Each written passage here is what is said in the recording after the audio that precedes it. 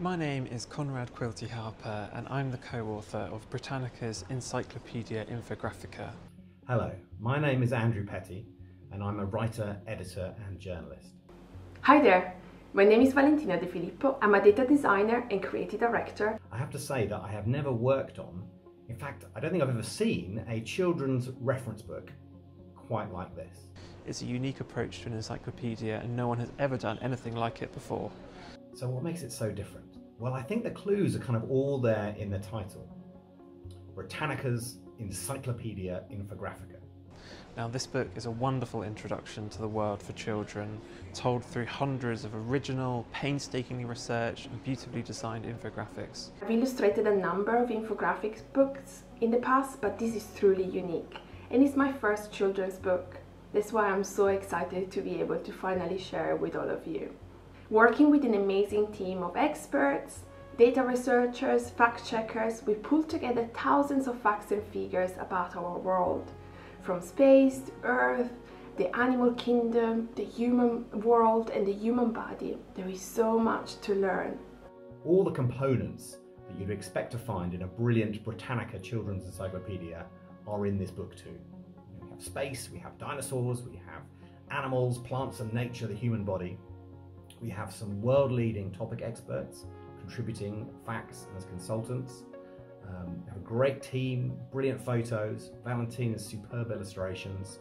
It's a beautifully packaged and presented book, full of fascinating information that you can really trust.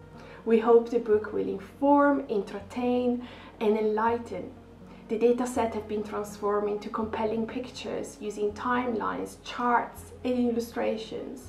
And I really hope that the book will also serve to raise the bar of data literacy, which is such an important skill in our age of information. As one of the co-authors, I've taken my experience working as a data journalist for newspapers and magazines and applied it to this book.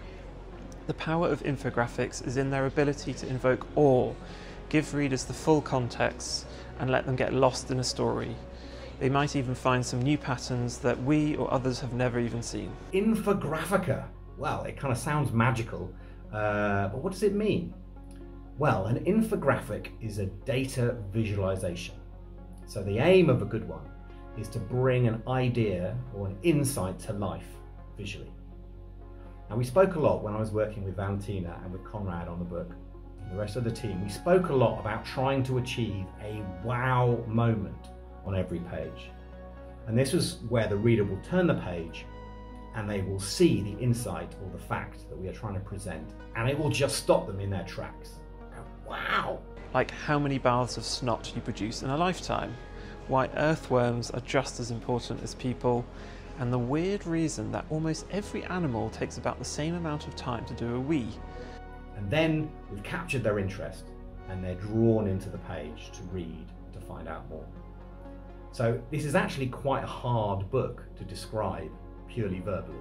So I'd really recommend that you pick up a copy, you look through a PDF, and you pick half a dozen pages at random. Just turn the page and wait for the wow moment when the insight hits you.